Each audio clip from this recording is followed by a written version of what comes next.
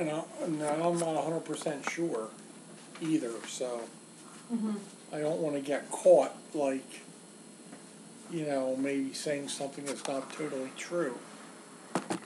Okay, but we were talking about that the whole big economic crisis recently, as far as all the different bit pieces, I mean, there was the housing stuff, but Right. what you're talking about is control of oil.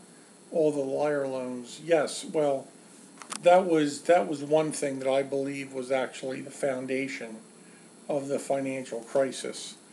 The fact that many, many, many loans were made that were underwritten and guaranteed by Fannie Mae and Freddie Mac that became the gambling instruments, essentially, that were then sold and securitized and turned into derivatives that kind of brought the whole system down.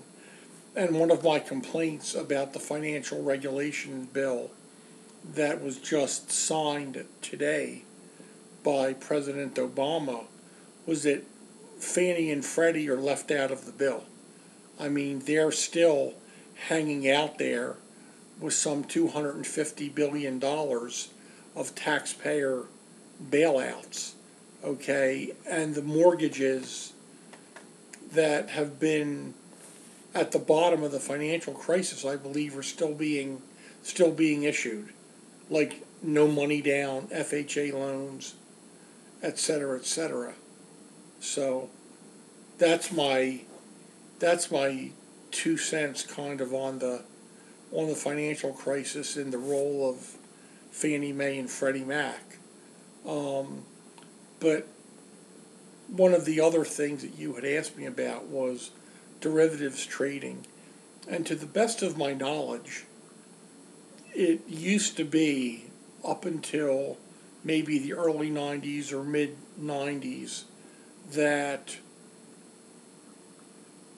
traders in derivatives futures contracts, like oil, okay, or gasoline or jet fuel or these sorts of commodities, had to be people that had a legitimate interest in the commodity itself. They were either producers or they were users. And the example I give is an oil company like ExxonMobil and an airline like United Airlines, a producer of jet fuel and a user of jet fuel, entering into a futures contract or a derivatives contract to lock in prices going forward. Now, that's a legitimate use of a hedge and a legitimate use of a derivative. At some point, I believe, in the early to mid 90s, that restriction limiting, say, we'll just say jet fuel trading to airlines and refiners was basically lifted so that Mark and Laurie could trade jet fuel back and forth. And then this, of course, caused a ballooning in the trading of derivatives to the point where the retail investor was not just, buying internet stocks, but also, engaging basically in derivatives trading through the futures markets and the commodities markets. So I think that was also a problem, okay, and that was allowed to go on. Mm-hmm. So as far as you know, that's still okay to do? Yeah, as far as I know, that's still okay to do. Uh-huh. I mean, you or I can go to a commodities broker rather than a stockbroker. Just go on the web, open an account, and start trading euro dollars. I mean, on the currency markets. Trade anything. Mm-hmm. Pork bellies, orange juice, oil. So you're saying that it's a particular problem when you trade, you're not talking about all commodities, you're only talking about jet fuel? What? Well, what I wonder is whether people with no legitimate economic interest in the in the commodity should be allowed to be trading it, because they might as well be at Vegas in a casino. I mean, what use do you and I have to be betting on the price of jet fuel?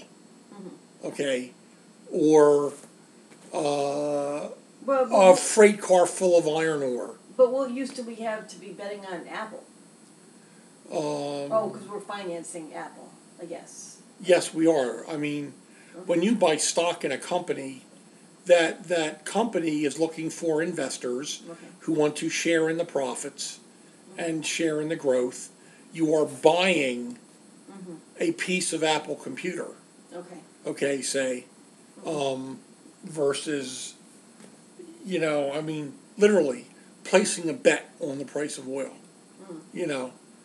Even though you could say that, well, in some cases, that technically if you let the futures contract expire, the tanker truck would show up at your house, and indeed it would, but, people do not invest in commodities futures contracts in order to take delivery unless they're an airline, an oil company, et cetera, et cetera. So I thought maybe if we had gone back to the old way, where just outright gambling on the price of something, was restricted, we might have a more sane financial system. Now, a strict libertarian would say, well, people should be able to gamble on whatever they want. Well, fine. Maybe you should be able to go into the casino in Vegas and bet on the price of oil instead. At least you're betting, But anyway, so that's my 2 cents. Thank you.